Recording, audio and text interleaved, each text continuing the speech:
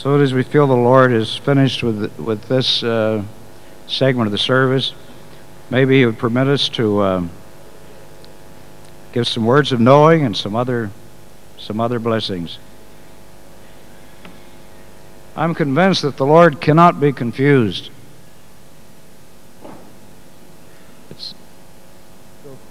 He's just omniscient. He's here, there, and everywhere all at the same time,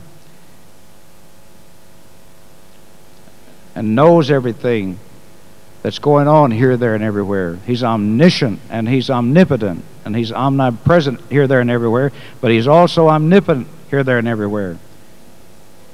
I believe He's going to do something tonight. There's someone that I would know if I saw in the natural, because I've seen this man, I believe, face to face, and I was praying that he would be here tonight. He's a brother, and I know this name in the natural. His name is John Noble. Is John Noble here tonight? If he is, please stand immediately.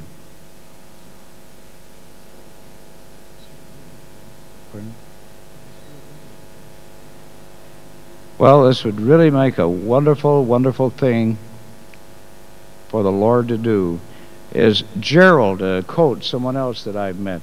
Gerald Coates, is he here tonight? Pardon? Gerald. Is it Gerald? Pardon? You got it right. Okay. Is here? I don't see him. Well, I felt in my spirit that they would be here. I'll save that for another time. I may have to move to England just to finish all of this. But no, don't do that, because can't do it anyway. I just said that. Pardon? Oh, good. Now, this is someone else I know in the natural, too. Charles. I don't know his wife, but I believe his wife's name is Susan. Charles and Susan Whitehead. Would you please stand? Well, something's going on.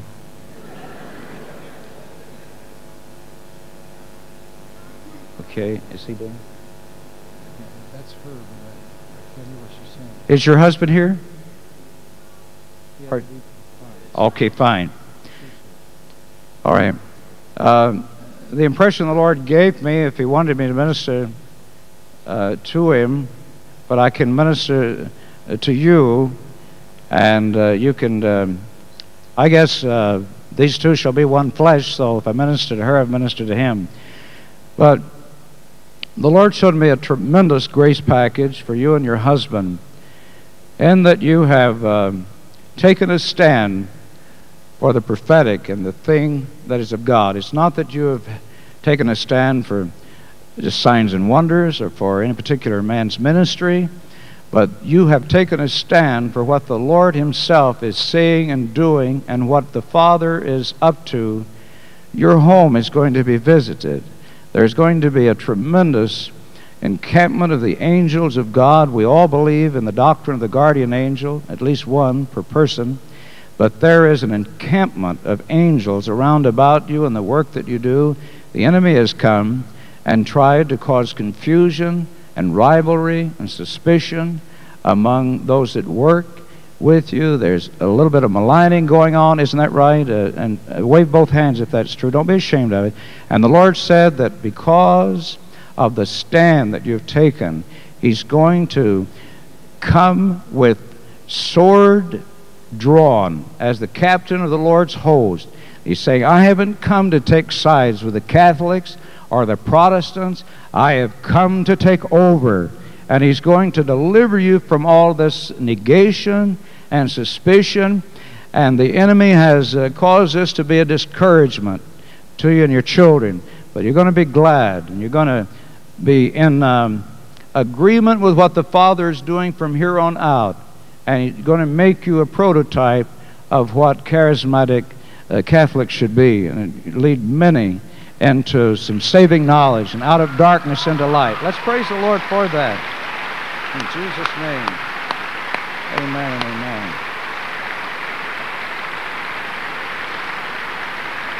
Go for it, Paul. Okay.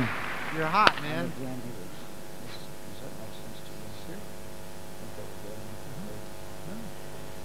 I want to start out by ministering to some people that I know.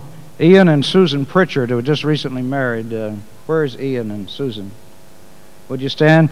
Now, I know that business like this shouldn't be taken care of publicly, but I get more anointed in a public meeting than I do on a one-to-one ratio, and so there's more authority when this sort of thing happens. And to tell a vision before its time can be crippling and can be a hindrance. But Ian and Susan, we cannot be controlling in prophetic ministry. So you'll have to lay this before the Lord and weigh this before the Lord. But just as the Lord showed me what was going on in the body of your wife, He's also shown me what's going on insofar as the geographic will of God. Now there's a marvelous thing taking place here tonight for you, Ian. The Lord has shown me He's going to visit your mother, and He's going to visit your aunt, or your aunt. And there's going to be, well, the Holy Spirit is proper. Now, I'm just relating a message. I'm relaying as what I'm trying to do is just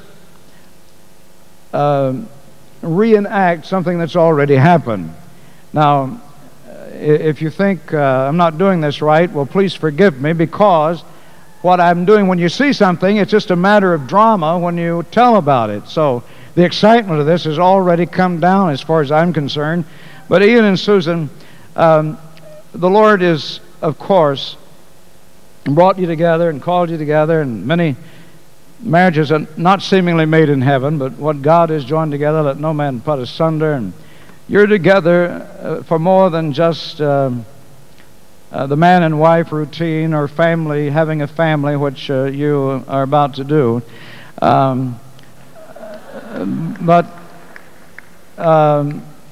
there is a blessing upon you and your families. And for your mother and father, Susan, something marvelous is going to happen to them. And I saw a vision of a man named Paul and Sharon. Is that right? Where are you? Wave your hand if that's right. Okay. Is that right? Wave. Oh, good. Okay. You're blocked off from my view. All right. And whatever has been deposited in your life in the way of encouragement and faith there is going to come to full blessing the days to come. And you just weigh this before the Lord. But I had a vision of you in Chicago making preparation for what it is the Lord wants you to do and the eventual land of your anointing. And I believe the Lord has shown me very clearly in a perfect vision that you will one day be ministering here with authority in United Kingdom, in England, and you will make glad your father's heart, for a wise son maketh glad his father's heart. Even though you didn't choose medicine like your father, and you haven't really been pleasing to him on the natural side of things, but you're going to be made to be so appreciated by your father that this is going to bring him all the way in to the kingdom of God, and he'll be more.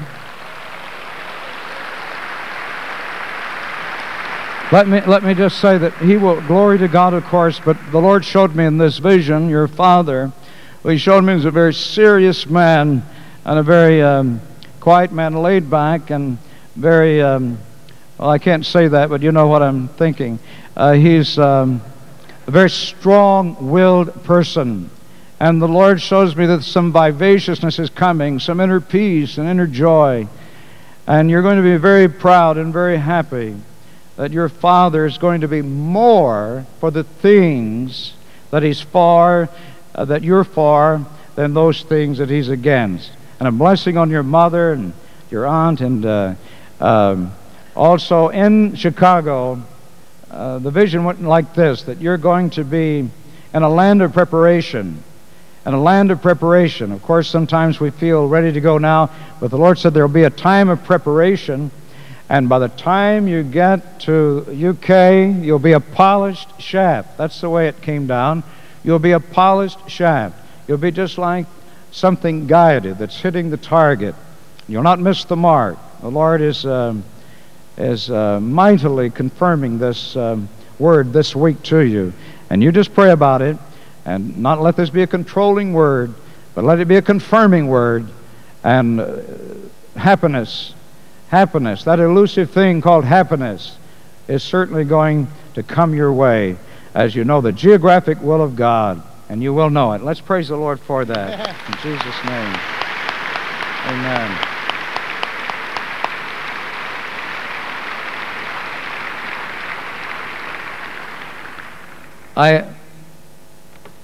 Does Brother Noble have a church or a ministry of some kind? He has a ministry. He doesn't have a church. Oh, he has a ministry. All right. Is there anyone involved in the ministry of John Noble here tonight in a Someone right there. in a degree? Would you stand, please? Where are you? Right at the top. There's the man in the white shirt. All right. And someone that's maybe on staff or involved with Brother Gerald Coates, would you stand? Just one person that is on the staff or involved in that church. Where could we find one? There's the one for Noble. And all right, fine. All right, John, let's pray here. Heavenly Father, as you've shown me in a vision, something so wonderful is happening to John Noble. I see a mantle upon him. Also, it is the return of the Spirit of the Father. And you've shown me that he's returning to take up a role with someone that has not really drifted apart, but maybe in some ways there's been some distance. Not a bad thing, but there's been some distance. And now, Lord, you've shown me that there's going to be some kind of a merger of streams coming together for the glory of God, and a father role and a father image that involves Gerald. And it's going to be a source of strengthening and power. And the glory of the Lord is in this. And it's going to be part of the Ezekiel 37 affair, where the rivers come together and anyone who comes near it will be healed. And there's some kind of apostolic role here, and some kind of father role. And Lord, as you showed Mike the other day, that you took Elijah home because he wasn't able to fulfill the father's role, I pray that you'll let John Noble live because he wants to fulfill this role that you've called him to be. And Lord, your precious little apostles and your prophets, you've called them to do certain things, and help us not to get out of the land of our anointing, the area of our calling, like some have, and they've been destroyed. And it's so self-destructive for anyone to get out of the area of their calling. But Lord, I see this father coming to this son, Gerald, and there is a joining of forces of some kind, and joining where two are so mighty. One has been chasing 1,000, but now two are putting some streams together, and will cause 10,000 to flee. Demons will tremble, and sicknesses will be eradicated as the prophetic role is played to the hilt. And I'm not going to let this thing go down any other way, but you stand for this in agreement for this tonight. And go back and tell Brother Gerald, go back and tell Brother John that there's something supernatural about to take place, and taking up the role of the Father again. They'll know what it means. And the merging of two mighty streams, they'll know what it means. One chasing 1,000, two setting 10,000 to flight. They'll know what it means. Go with it. Amen. Thank you, Lord. This brother's here. Yeah. And this is the state church people that we ministered to before, when the Lord gave me in a very strange way. Ken, C-O-S-T-A, and I call his wife Hi-Fi. Where is that person? There you are, right there. Would you stand? And I remember the Lord showing me that strange thing about your wife being a Hi-Fi, but I guess her name is F-I or something like that. All right. Listen, since the message was given you in Brompton, your life has really undergone a marvelous transformation by the power of God. And I don't need anyone to tell me that, and you haven't told me that. But I want you to know that what is happening is going to go beyond all of the knowledge of banking and all the knowledge of monies and all the knowledge of travel and all the knowledge of putting packages together. The Lord is going to use you in an apostolic way to put a different kind of package together and spin your heart's desire for a long time.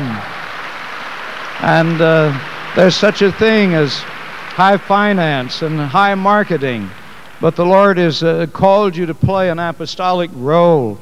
And there's going to be tremendous teamwork in your circle of friends at Brompton. And God is going to bless Sandy and his ministry there in a marvelous way. There's going to be a ministry that I can't even describe.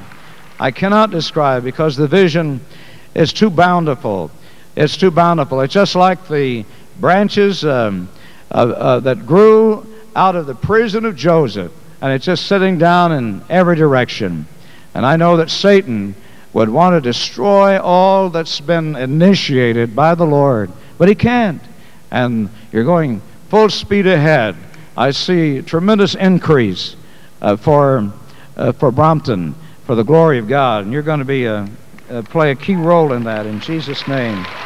Amen.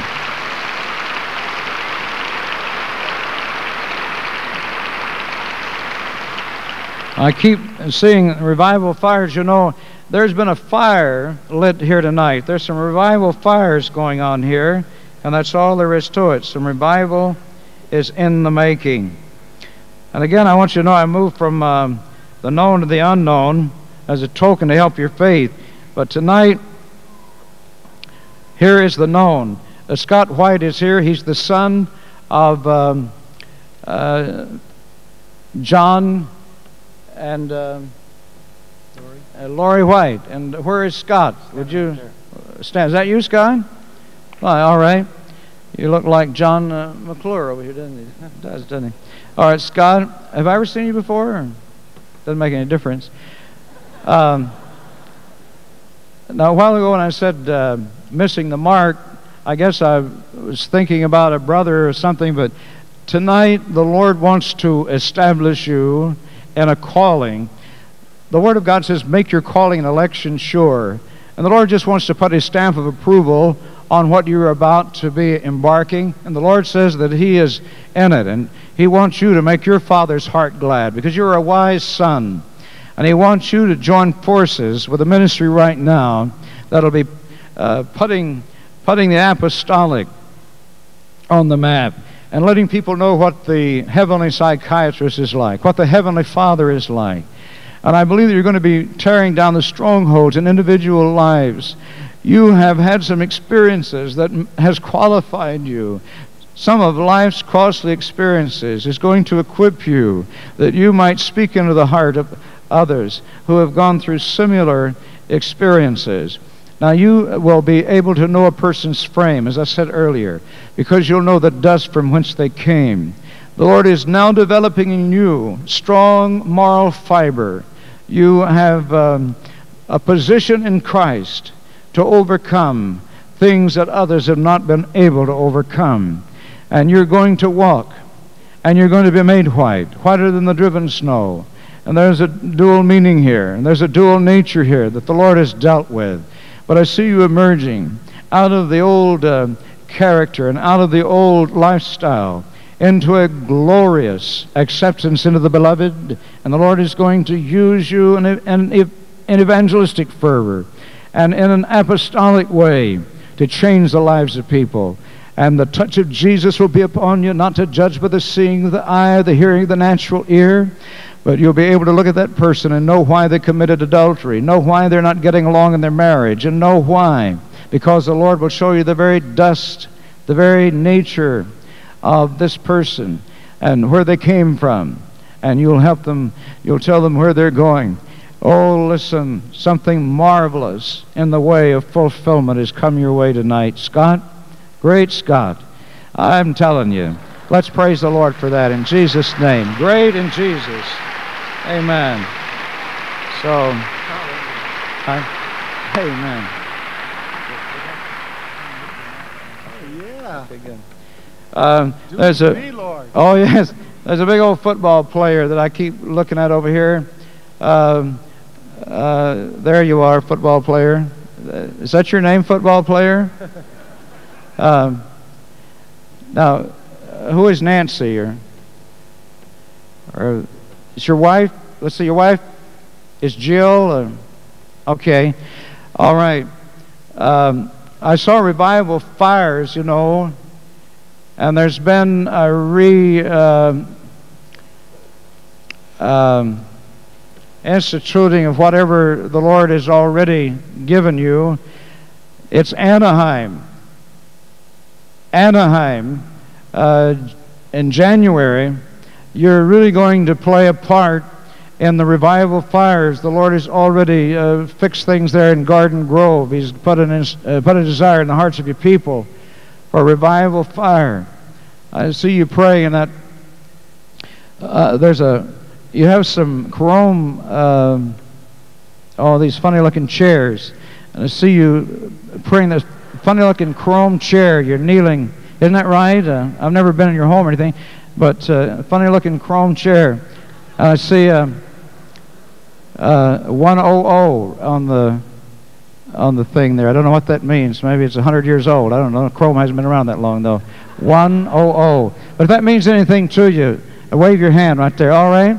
Then the prayer that you prayed there about apostolic anointing and power come into your life is going to be answered. And I mean, the old chair doesn't mean anything, but just that old chrome thing should give you something to go on. Amen.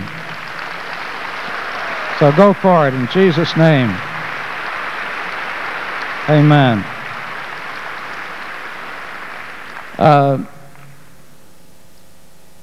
Is it Sherry that gave me the tickets to come here? Sherry, isn't that Carol's sister? She's right there. Sherry Richardson. You walked up and handed me some tickets. Where are you, Sherry? Would you stand? Oh, there you are. Sherry and Penny, I guess your sister's here, and then Carol is here. But Sherry, the Lord gave me a real strange vision of you when you walked up and handed me those tickets. He showed me some scars on your life. And Penelope, all right. Well, anyway, some scars that were on your life. And someone named Bill, William, that's right. Now, there's something going on there that the Lord says He's going to take under His control. You haven't had the kind of break in life yet the Lord wants to give you. I think by the time you must be around 45 now. I shouldn't be telling a woman her age, but you must be around 45. And just march on, march on. Does that mean anything? March mean anything? If it does, all right. Anyway, so does that mean what? Oh, good. I'm glad that wasn't something else. All right, march. And the Lord says because He knows that much about you, He might as well call you by your right name, Charlotte. And Charlotte, the Lord is going to take those scars off. And you're not enjoying life the way He wants you to. You're coming into a better relationship with Him, and you're going to have a better quality of life. And some of this awful confusion and this domestic stuff, lack of tranquility, is going to change. God's going to visit you, and He's going to give you some peace and happiness to go to heaven in. And so He wanted me to tell you that. Let's praise the Lord for that in the name of Jesus. Amen.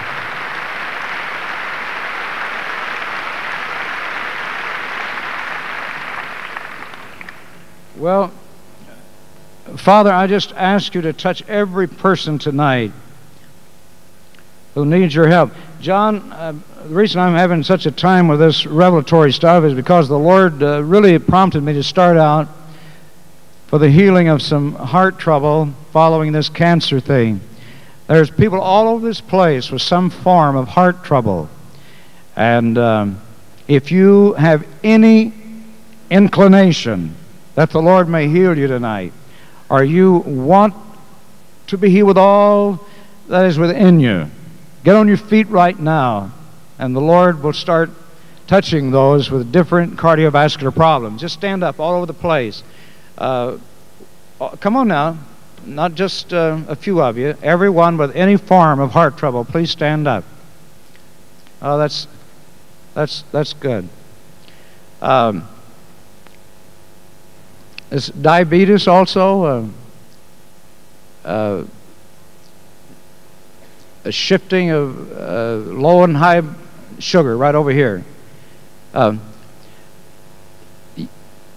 That's it. Father, in the name of Jesus, and then the lady standing right behind you has a pancreas problem and heart trouble, and her husband has heart trouble. But you have, Father, I pray you'll heal this tonight. In the name of Jesus, let this woman leave here scot-free, free of diabetes, in the name of the Lord Jesus, and free of any heart involvement, and free of the kidney problem, free of the trouble in her legs, in Jesus' name. Let's let that be a healing tonight. In the heart trouble, I believe I pointed toward you the other night with heart trouble. Father, heal this, and heal congestive heart problems. Heal all forms of heart trouble tonight. There was someone who had palpitation of heart. It's this man, palpitation and irregular heartbeat. I don't know what has happened to you, but there's irregular heartbeat. If that's right, wave your hand. Now, there's some kind of a murmur right here. Who has the heart murmur? A man in a white shirt. Where is he? Wave your hand if you... No, that's not the one. It's way back here. It's you, right here, right, okay. Trouble with ears or something when you were growing up, infections, kind of a fever or something. You have a bad infection that is that you? Wave your hand if that's right. Okay, you had an infection and it caused some damage in the heart. By this time tomorrow, there will be no high systolic murmur in your heart. I believe that God will heal that if you'll trust Him with all of your heart. He's going to heal that and all the effects of that deadly infection in Jesus' name. That's a good hit. Amen. And Father, I pray that you will heal this man's irregular heart in Jesus' name. Why don't you step out of the aisle so the team can get to work on you. Step out of the, but first, Quick. The heart people, now you lift your hand so I can see you real clear. All right? There's more than one problem. It's not just the heart there. You're having trouble in your head and your eyes also, and your right eye. Isn't that right? I mean, of course it's right. Your right eye is right, but you're having trouble in your right eye. You don't have your glasses on. There is deterioration in your bone. The Lord is going to heal you of arthritis. He's going to heal you of that calcium that it's like a spur, or it's like something in your shoulder. And it hurts, don't it? It hurts when you do that. All right, well, don't do that until the Lord healed you. But it hurts, don't it? Move out right here, and the Lord wants to heal you. Amen. The team is going to bring some healing to this lady tonight. Amen. That's it. All right, bless your heart. I tell you, the Lord is really going to heal you, sister. I believe that. I believe He's going to heal you.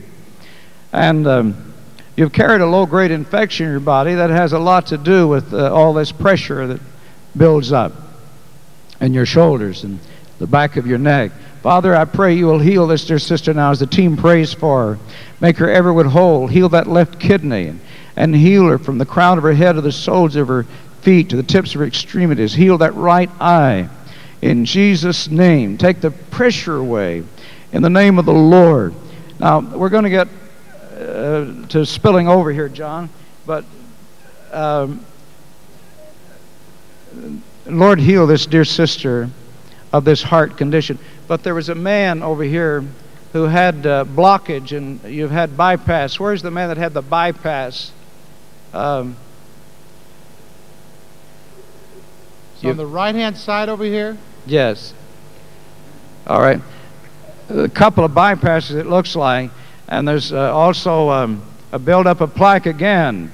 Father, I pray that you'll heal the man and melt, disintegrate the plaque in his vein as a team finds that man. And as John and I agree, dear God, don't let that man have to have more surgery, and don't let him have to have any more pains in his feet and legs. In the name of the Lord, just take that away. He's having more pain in his right leg than he's had in his heart. Just heal that, dear Jesus. Amen. And heal him of this plaque. Amen. And this blockage that shuts off his oxygen to the heart and the brain, rather, and he can't think and correlate his thoughts. Open up those arteries, Lord, and heal him, and heal the circulatory system right now as you show him his Father, his Heavenly Father. Amen. The Lord just wants to heal people of heart trouble all over this place tonight. And believe me, He's doing that. He's done so much for John Wimber and me in that respect. And friends, we're on our way out. Now we're just getting started. The Lord has touched us, and so we have compassion for those with heart trouble. And I wish I could see more of you. You that have heart trouble, now lift your hand. If the team's praying for you, lift your hand so I can just get a little look at you and see what the Lord is showing me. Boy, this one over here has come on with the pressures of life, and it's kind of a pseudo thing. Satan, you can't have him. You can't give him a heart attack. I pray, dear God, that you will take away the angina pectoris right now in the name of Jesus. Just grant that total healing and the pain and between the shoulders and the left arm, the name of Jesus. Amen. And some of you have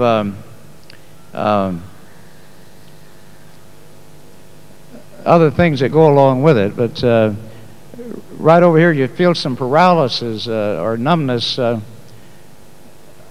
on the right side of all places, and it's not your heart. Right over here. Who is it right through here?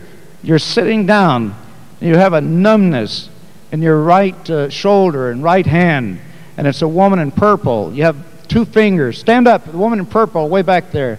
You imagine God seeing you without my glasses? And listen, lady, I don't know you, but the Lord says that He's going to heal you tonight. You have a pinched nerve in your back. Yes, that's it. You have a pinched nerve, and the cervical spine area has been damaged. Is that right? You've had an accident in your back. Wave your hand if that's right. The Lord heals you right now, and the paralysis leaves right now. Now we're getting somewhere. Amen. Glory to God. That's it. Team members, just go and lay hands on her. Now, where's somebody else? Can't get you standing. I'll get you. The Lord will get you while you're sitting down. This lady has heart trouble here. The mother right here. Yes. What kind of heart trouble? What kind? Clogging of the arteries. Clogging the arteries. Sister, you have cholesterol deposits in your kidneys. There's something wrong in the elimination of your kidneys. You have cholesterol stones in your kidneys. That's right. Wave your hand. All right? In the name of Jesus, John Wimber and I are going to agree together. The man laying his hands on you is agreeing with us, and those cholesterol stones are going to disintegrate, and I want you to drink all the distilled water you can and help those kidneys out and flush those things out this week. And that horrible back-breaking pain that you're having will leave you, and you can get a good night's sleep. I see you just waiting for the dawn of another day. Sometimes it's painful. Now the Lord's going to melt those stones, and they're going to come out, and you're going to really have some. Listen, let me show you something. Let me show you something. All right. I think Jesus has been here tonight.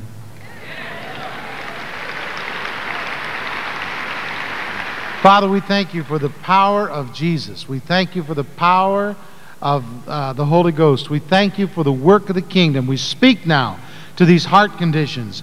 And in the name of Jesus, We break the power of these things. We command the muscles to be healed, the hearts to be strengthened. Lord, we speak to arteries. We command them to be opened. We speak to healing and health to them, each one, the venous system, throughout the body, Lord, in Jesus' name. Every tributary, every aspect of the heart. We speak to plaque, and we command it to go. We speak to cholesterol. We command it to go. We speak to high blood pressure. We command it to come down. We speak healing and wholeness now to every single person that has stood in faith. In Jesus' name, amen.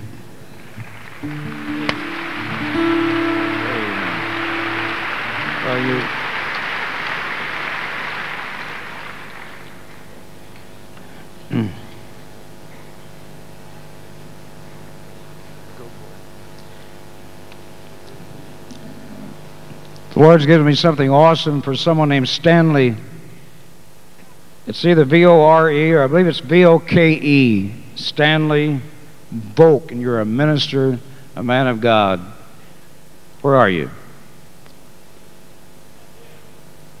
Where?